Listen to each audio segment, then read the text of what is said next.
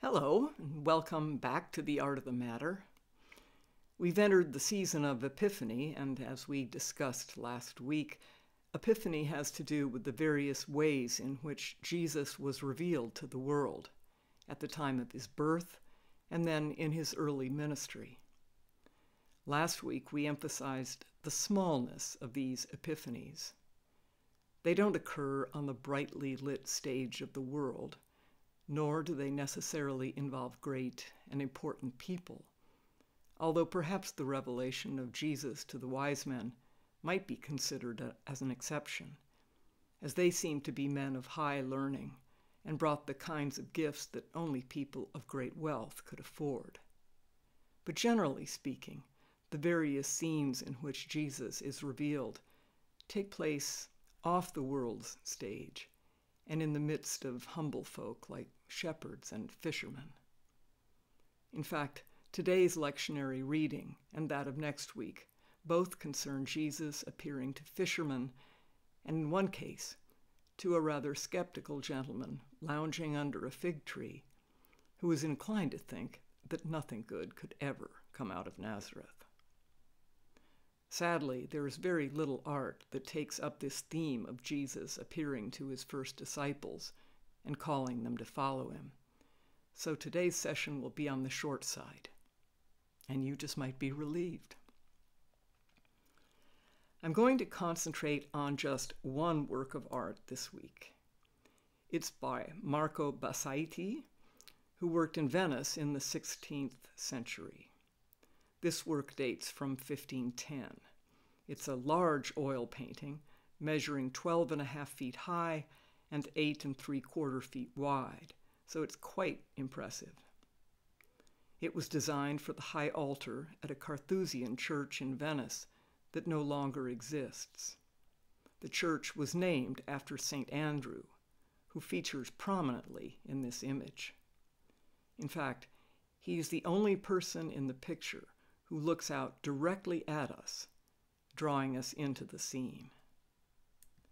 Jesus is standing next to him in blue and reddish pink, and next to him is Andrew's brother, Simon Peter.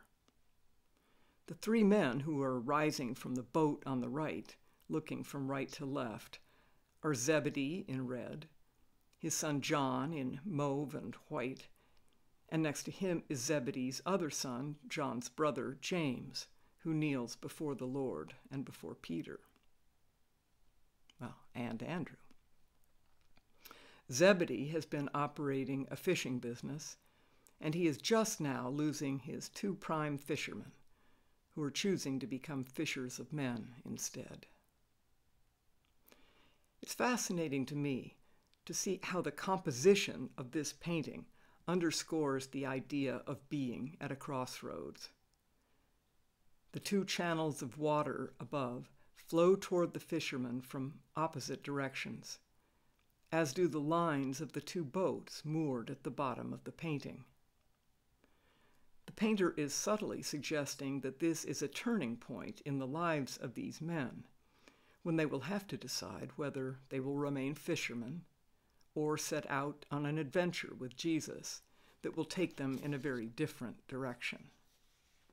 A direction that is perhaps hinted at by the way the entire top half of the painting features hills and valleys, steep mountains and ravines, and eventually a bright, although distant, light.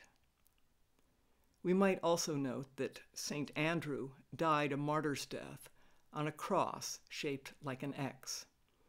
And St. Andrew, being the patron saint of Scotland, the national flag of Scotland bears his cross, otherwise known as a saltire.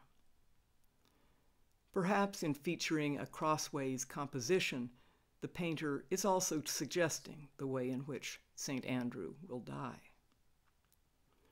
One of the other fascinating features about this painting is the play of hands amongst all the central characters. Each pair of hands seems to gesture in opposition one to the other hand. Andrew himself puts one hand to his chest, while his other hand stretches forth in a gesture suggesting, wait, stop. James, kneeling at his feet, holds one hand pressed to his chest, while his other is open and reaching toward Jesus. Behind him, Brother John gently touches his hand to his heart, while the other stretches backwards towards his father Zebedee, whom he will soon leave behind. Zebedee himself, on the right in red, points in the direction of Jesus, while his other hand reaches toward his son, as if to hold him back a little bit longer. Even Jesus' hands convey different messages. One is open in a gesture of blessing and beckoning, while the other is closed around his outer garment, wrapping it around his body. Peter, on the far left, seems to point forward or toward Jesus, while at the same time his other hand wraps a tight fist around a piece of cloth. You might ask, what does all this hand jive mean? Well, to my way of thinking, this is a beautiful way to convey the opposing forces that are in play whenever we are at a crossroads and must make a decision, especially a decision involving a call we sense is coming from the Lord or from the Holy Spirit. We wonder, like little Samuel in the Old Testament reading for today, awakening 3 times in the night when someone out of the darkness calls his name. We wonder where this call is coming from and what it could possibly mean. Is it really coming from God? And if so, am I willing to give up whatever it is I'm engaged in order to follow the call? There is almost always a push-pull going on when a decision is being made. If you and your family have been fishermen all your lives, what will be the cost of leaving that behind to follow a man you have barely met?